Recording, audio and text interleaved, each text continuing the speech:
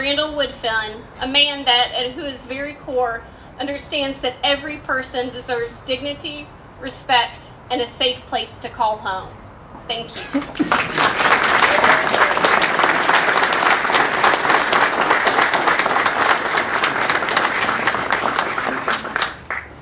Good afternoon, everyone.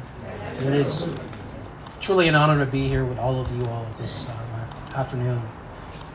Before I get started, I do want to take the time to acknowledge my colleague who is standing here to my left, Dr. Randall Woodfin. I don't see her. Where is she? Oh, she's hiding. And my colleague, Valerie Abbott.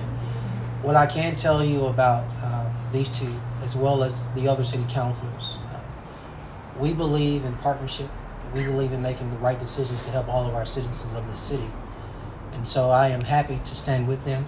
I'm happy that they're present. I'm happy that they push me and hold me accountable.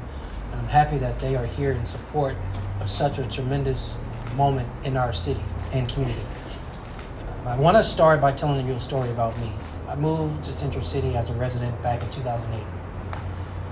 And I stayed in a building called Fixed Play. One of the first people, this is no story, the first person actually I met was a gentleman by the name of James Williams. We did not call him by his government name. I knew him, and many people knew him as Hustle Man. I consider him a friend. He was very helpful to me. He was kind to me, kind to others. Actually, one time I got locked out of my home, and he was the one that actually helped me get back in. That will probably take a longer story to tell. But the point of me sharing that is that I got a chance to see James, Hustle Man, who lived on the streets in our city. I saw more than a person who didn't have a home. I got a chance to build a relationship and a friendship with him. I got a chance to know him, who he was, where he was from, and why he was on the streets. But he was a good man. He is no longer living with us, and it still bothers me and makes me sad. But if I continue the story of me, I think about the times I had being a lawyer for the city of Birmingham. I spent the year working at the city jail, and I saw so many men. I saw so many women who were entering our jail, who couldn't make bond, who received some type of a criminal charge, probably for some of the wrong reasons. But one of those reasons was that they were homeless, and that some of the decisions they made led them to our jail. And I thought, outside of the opportunity to be a lawyer for the city, if ever afforded another opportunity, how could I help them? And so fast forward to becoming mayor. Back in 2017, a couple things happened. Before I was mayor, Ann would not tell this story. Her and I were actually a part of the TED Talk Birmingham. We got a chance to both tell our story. I shared my story about being on the school board. She shared her story to the community about leading and running the Firehouse Ministries and Shelter. And I got a chance to know her and her heart and be exposed to more detailed work of what this ministry was doing in our community and for the men and women in our community. I won the election. There's a transition period. And then we have a day of service. And on my day of service, I thought it was so important that I actually come not only visit Ann and the people and the staff, but visit the men and the women for the work they're doing. That was literally that was 2 days before I was sworn in. Fast forward again.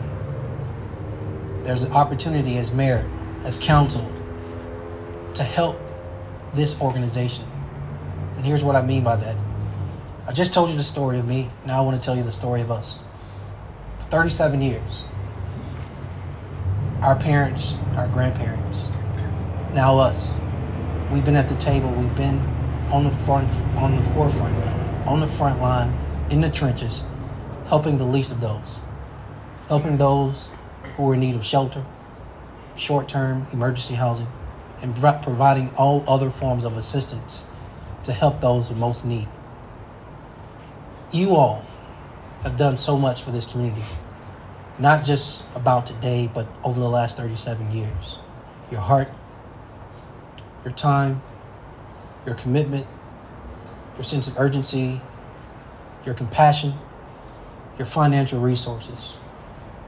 As volunteers, as organizations, as faith-based communities, as corporate partners, and so many others.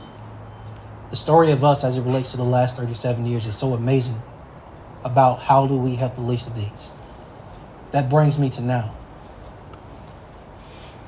Many of you all, just like me, for the last many years, I won't say all 37 because you were somewhere else before it was on 3rd Avenue. You get off on the 3rd Avenue exit and you pass by the Firehouse. And that same cringe I know you've had it when you see our people in our community standing out in the cold on that corner, wishing, wanting to do more. Now we've done more. We, as in collectively all of us, increase the number of emergency beds in our community to help the least of these. I want to thank you. I want to thank Ann.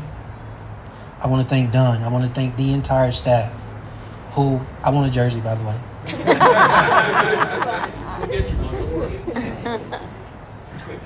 I want to thank the board members.